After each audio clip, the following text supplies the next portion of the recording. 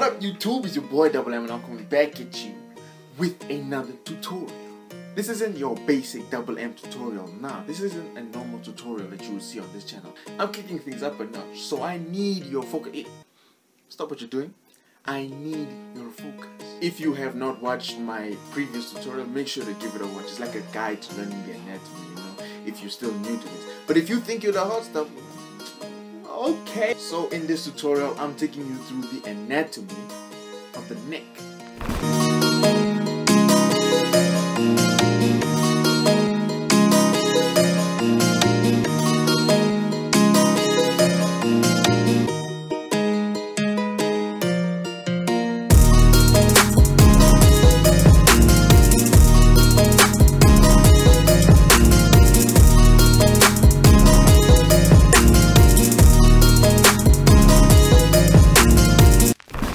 Now, before we go through any anatomy, we can't do any anatomy without the base.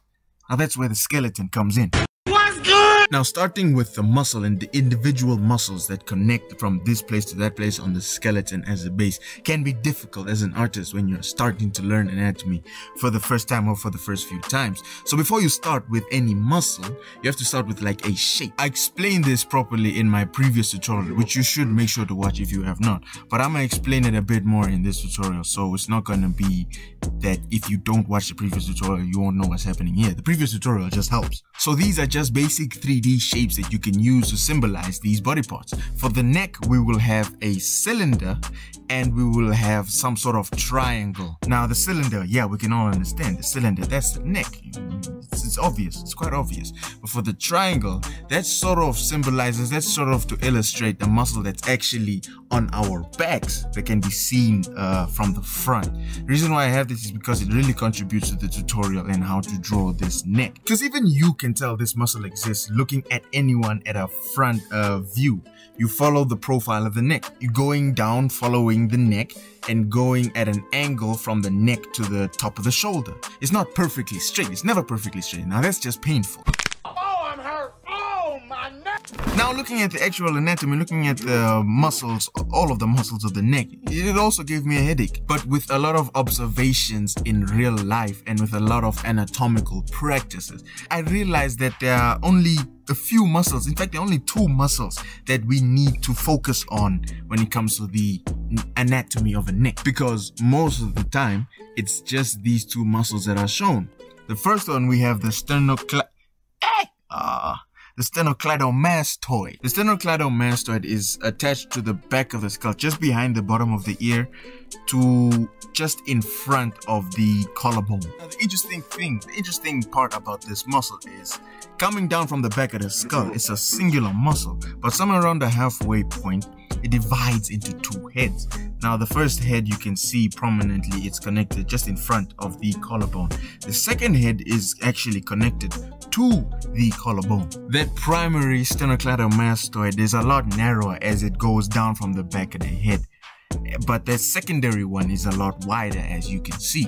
Now the second muscle is the trapezius muscle. Now the trapezius muscle is the muscle that is actually on the back that you can see from the front. The reason why we're having it in this tutorial is the first reason. We can see it from the front or from the side view when we are talking about the neck, and it actually forms the back wall of the neck and the top of the back. When we do a tutorial on the anatomy of the back, you're gonna see this muscle again. So again, a few reasons as to why we're focusing on these muscles when it comes to the anatomy of the neck. First reason, when you look at the neck or when you look at people around you, not that you're only focusing on their necks, these are the muscles that are more prominent. These are the muscles that are first to be seen all the time, compared to those little other smaller muscles that hardly ever show up in the first place. And although the smaller muscles still contribute to the movement of the neck, the muscles we are talking about and looking at do most of the contraction and the flexion, do most of the work. The little smaller muscles, they just help out. They just make the job easier, which is the second reason why we're only looking at these muscles. So now that we have highlighted these muscles, now that we have looked at these muscles, let's jump back to our cylinder and our triangle, trying to draw them in different views.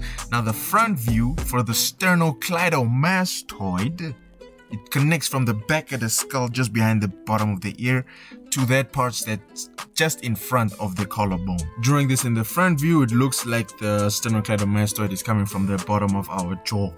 Remember, for the sternocleidomastoid, the primary head, it's wide, it's sort of thicker coming from the back of the head, and as it goes down to in front of the collarbone, it gets thinner in profile. Now, the second head of the sternocleidomastoid is much wider and comes sort of halfway from the first head of the sternocleidomastoid. It's a lot wider, it actually connects to the collarbone, and it leaves like a little gap in between the two connections near the collarbone. In this case, our collarbone is that bottom of the triangle. Now, for the trapezius muscle, most of the time you can just classify that whole triangle as a trapezius muscle because it's basically what it is. But to be more defined, if you want to show more definition of the trapezius muscles, this is how it actually looks. The reason why I have it highlighted like this, because that gap there, those are those smaller neck muscles that we didn't really classify, that we don't really need to memorize, that show themselves when, for example, someone is really angry, really shouting, or really flexing their neck really hard. But the only reason they are actually seen from the front view is because of that trapezius muscle at the back. So most of the time when the character is relaxed, when the person is just merely turning one direction or merely just looking forward, that triangle can be classified for the trapezius muscle. You don't have to put that much definition for the trapezius muscle. Just have the triangle there for the trapezius muscle. Jumping to the third quarter view, again, we have our sternocleidomastoid. From that part of the skull behind the bottom of the ear to the part of the body that's just in front of that collarbone. It's a thick muscle, and as it gets slowly to the part in front of the collarbone, it gets thinner and thinner and thinner. Now the second head, remember, wider, comes somewhere from the halfway point of the first sternocleidomastoid, is connected to the actual collarbone, or in this case the bottom of that triangle, and leaves a gap between the two connections of the two heads. And then you have that trapezius muscle. Again, most of the time I just leave that triangle there to show that that's the trapezius muscles being seen from the front. But in order to highlight it and to show where it actually is, there you go. One more time, seeing these muscles now from the side view. Again, the sternocleidomastoid, back of the skull behind the bottom of the ear, to that part that's just in front of the collarbone, with the second head of the sternocleidomastoid a lot wider, somewhere from the halfway point of the first sternocleidomastoid to the bottom of the triangle or connected to the collarbone, and leaves that gap in between the two connections. And we have the trapezius. Now here you can really see how the trapezius serves as the back wall of the neck. Now you know the actual muscles to focus on, the actual muscles to put emphasis on when drawing the neck, the actual muscles to keep in mind when drawing the neck. Now let me show you how to actually draw these muscles, because you're not gonna draw these muscles individually every time you draw the neck. You're gonna make your characters look really buff or really weird. So let me show you how to draw these characters. But before we do all of that, if you're enjoying the video so far, make sure to drop that like, and if you have not, make sure to hit the subscribe button to join the Double Empire, to become part of the Double Empire, so you can get more of these tutorials and more of these art videos that I post on this channel. Alright, now let's continue. Now, before we go anywhere or do anything, we need to understand that there are males and females, and we all have our differences. Now, for the purposes of this video, I'm going to focus on the anatomical differences. I did a more generalized difference analyzation between the male and the female anatomy in 2 videos actually. Make sure to go watch them if you have not. But for now, I want to focus primarily on the neck and the neck profile. Now, men generally have more definition. They generally have more of a bulkier profile. So following the profile of the neck, it's going to be straight down the neck, but when it comes to the trapezius muscle, it's going to have more angles. This is the opposite for the most of women. They have less definition, so they're going to have more slender, more smoother profiles. It's almost going to be a smooth curve from the bottom of the skull to the top of the shoulder. We all have the same muscles. We all have the trapezius and the sternocleidomastoids. But in the men, it's gonna be more bulky and have more definition. generally, most of the time, you can have a buff girl have more definition in the neck than a slim, slender boy. Now, let me take you through a few pics and show you how these muscles that I have chosen, how these muscles are actually seen. We got the first pic right here. There you can already see the sternocleidomastoid and a bit of that second head of the sternocleidomastoid. Now with the trapezius muscles, it's like I said before, it doesn't really have to show that much definition. That simple triangle you have, that simple triangle shape that you have can be enough for the trapezius muscles to be shown. The definition of the trapezius muscle will only be shown when the character or the person has little to no fat at all, which is unnatural, or when those little muscles in the neck are really tense, really flexed. Most of the time, it can even just be a slight line coming from that collarbone to show that sternocleidomastoid, and two lines coming down from the jaw for that neck, for that cylindric shape. Now, this is men with definition. Women will almost have no definition at all. Most of the time, you just need to have that cylindric shape and that triangular shape for the traps. Most of the time, not all the time. Most of the time, you don't need to show that definition. The definition is only showed when you have that turn, you know, that 3/4 turn or that complete 90-degree turn in the neck. Like with this baddie right here, imagine she's only doing a 3/4 turn, and you can already see that mad definition of that sternocleidomastoid. Now when you're drawing this, when you're tracing it or drawing this specific picture, just keep in mind where those muscles are connecting, and then keep in mind the definition. You know, even the slightest turn is enough to show the connections, the tendons of the sternocleidomastoid. When a guy is doing this 3/4 turn, yes, more of these muscles will pop out because they have more definition. Then you can see that primary sternocleidomastoid with a secondary one sticking out there by the collarbone. And in the corner right there, you can see those little smaller muscles that I was talking about that show themselves when they're really flexed. There you even have a bump for the Adam's apple. Not all men will have the same amount of definition. It's just that men generally have more definition. But any small 3/4 turn is enough to show the connections of that sternocleidomastoid that is sitting right in front of the collarbone. For anyone, man or woman, it just differs definition wise. If the woman is only showing definition in the tendons of the sternocleidomastoid, the man doing the same turn is also going to show that tendons of the sternocleidomastoid and slight detail by the back of the skull behind the ear. Now jumping to that side view where the character is not turning at all, in a man you're not going to see that much definition. Most of the time, sometimes you don't even need to show definition. If you want, you can just show a line coming down from the bottom of the skull for that sternocleidomastoid.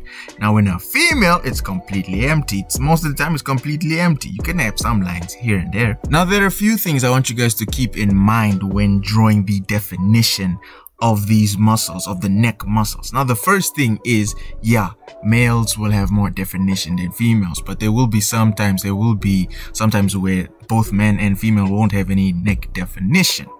Now the other thing is, the neck has a lot of muscles, obviously, but like the other body parts that we're going to analyze in the future, it's important to understand that when one side is contracting, the other side is relaxing.